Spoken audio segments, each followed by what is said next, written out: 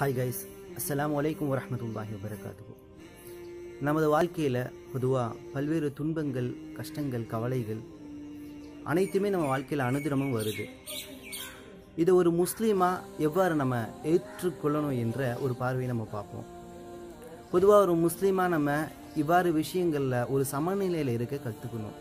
காரணம், எல்லா நிலைகளிலும் அல்லாஹ் நம்மளை இந்த பக்குவத்தை ஏற்படுத்துகிறான். எவ்வாறு அல்லாஹ் திருக்குர்ஆனில் இவ்வாறு கூறுகின்றான், யா அய்யுஹல்லதீன ஆமனு ஸ்பிரு வஷாபிரு வராபிது வத்தகுல்லாஹ லஅல்லகும் துஃப்லிஹூன். இந்த ஒரு ஆயத்தே நம்மளை மிகப்பெரிய ஒரு பக்குவத்தில் கொண்டு போய் நிறுத்துது. யா அய்யுஹல்லதீன நுஸ்பிரு, பொறுமையோடு இருங்க, இன்னல்களை சகிச்சுக்கங்க, உங்களை ஒருவரை பலப்படுத்திக்கங்க, இன்ஷா அல்லாஹ் இம்மையிலையும் மறுமையிலையும் வெற்றி அடைவீங்க. இங்கே பொறுமையோடு நம்ம இருக்க சொல்கிறான் இறைவன், இன்னல்களை சகிச்சுக்க சொல்கிறான், ஒருவர் ஈமானிய அடிப்படையில் பலப்படுத்திக்க சொல்கிறான். மேலும் இதன் மூலம் இம்மையின் மறுமையில் வெற்றி அடைவீங்கன்னு சொல்கிறான். அப்போ பொறுமையோடு இருங்க என்ற ஒரு விஷயத்தையும், இன்னல்களை சகிச்சுக்கங்கிற ஒரு விஷயத்தையும் சொல்கிறான்.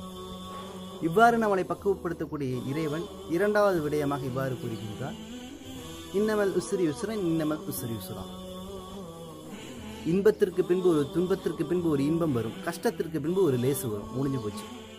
அப்போ கண்டிப்பாக கஷ்டத்தை கொடுக்கக்கூடிய, நமக்கு வரக்கூடிய துன்பத்தை கொடுக்கக்கூடிய இறைவன் அதற்கு பின்பு ஒரு இன்பத்தையும் ஒரு லேசையும் வச்சுருக்கான். அப்போ தெளிவாக சொல்கிறான், துன்பத்திற்கு பின்பு ஒரு இன்பம் வரும், கஷ்டத்துக்கு பின்னாடி ஒரு லேசு வச்சுருக்கு. அப்போ இந்த வசனத்தின் மூலம் நாம் ஒரு பக்குவ நிலையை அடைய வேண்டும். மூன்றாவது, இறைவன் தெளிவாக கூறுகின்றான், உங்களது சக்திக்கு மீறி நாம் சோதிப்பது கிடையவே கிடையாது.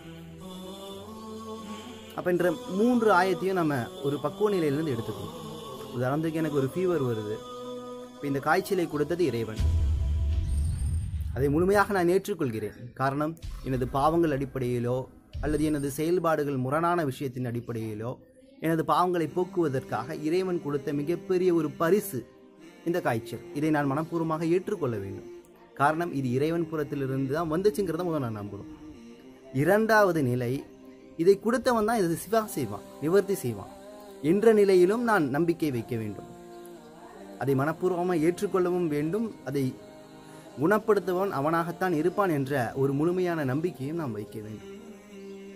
இப்போ இந்த சமநிலையில்தான் நம்மளுடைய ஈமானிய ஒரு நிலைப்பாடு சரியாக இருக்கும். பொதுவாக துன்பங்கள் வரக்கூடிய சமயத்தில் நாம் கூறுவது என்னவென்றால், ஏன் எனக்கு மட்டும் இந்த துன்பம் வரணும், ஏன் இந்த துன்பம் என்னை மட்டும் பீடிக்க வேண்டும் என்று நம்ம புலம்புவோம். அவ்வாறு கிடையவே கிடையாது. நிச்சயமாக துன்பங்கள் என்பது சோதனை தான். இவ்வுலக வாழ்க்கையில் நமக்கு அன்றாடம் வரக்கூடிய துன்பங்களும் சிக்கல்களும் கவலைகளும் நமது இந்த உலக வாழ்க்கையில் நமக்கான சோதனைகள் தான். அதை நாம் எவ்வாறு கடந்து சென்று நமது இலக்கை அடைய வேண்டும் என்று நமது கையில் தான் உள்ளது.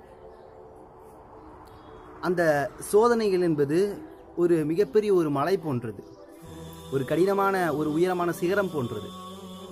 அதை ஒவ்வொரு கட்டமாக நாம் கடந்து சென்று அந்த சிகரத்தினுடைய உச்சாணியை தொடரும்போதுதான் இறைவனை நாம் முழுமையாக அடைந்தோம் என்ற ஒரு நிலையை நாம் அடைய முடியும்.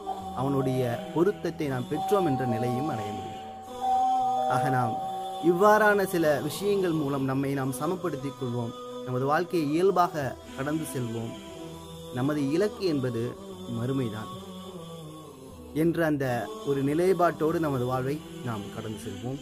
அஸ்ஸலாமு அலைக்கும் வரஹ்மத்துல்லாஹி வபரகாத்துஹு.